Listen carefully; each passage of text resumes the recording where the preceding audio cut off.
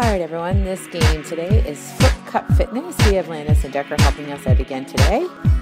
So Decker's showing us that you can use a cup for this game. We're using a stacking cup, but any cup is fine.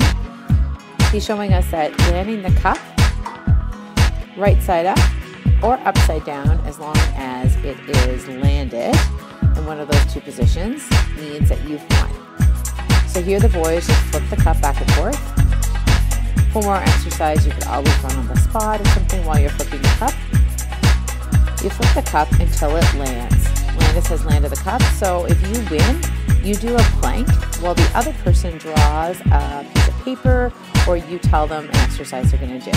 Decker's going to bring this paper back over to me, and on the paper it says high knees for 10 seconds. So that is what Decker is doing. He is running with his knees up nice and high. Oh! Then he flips the cup again, he wins, and he gets into a plank, and Landis pulls a piece of paper that says 10 basketball shots. So he will do his 10 basketball shots while Decker holds a plank. And that is how you play Flip Cup Fitness.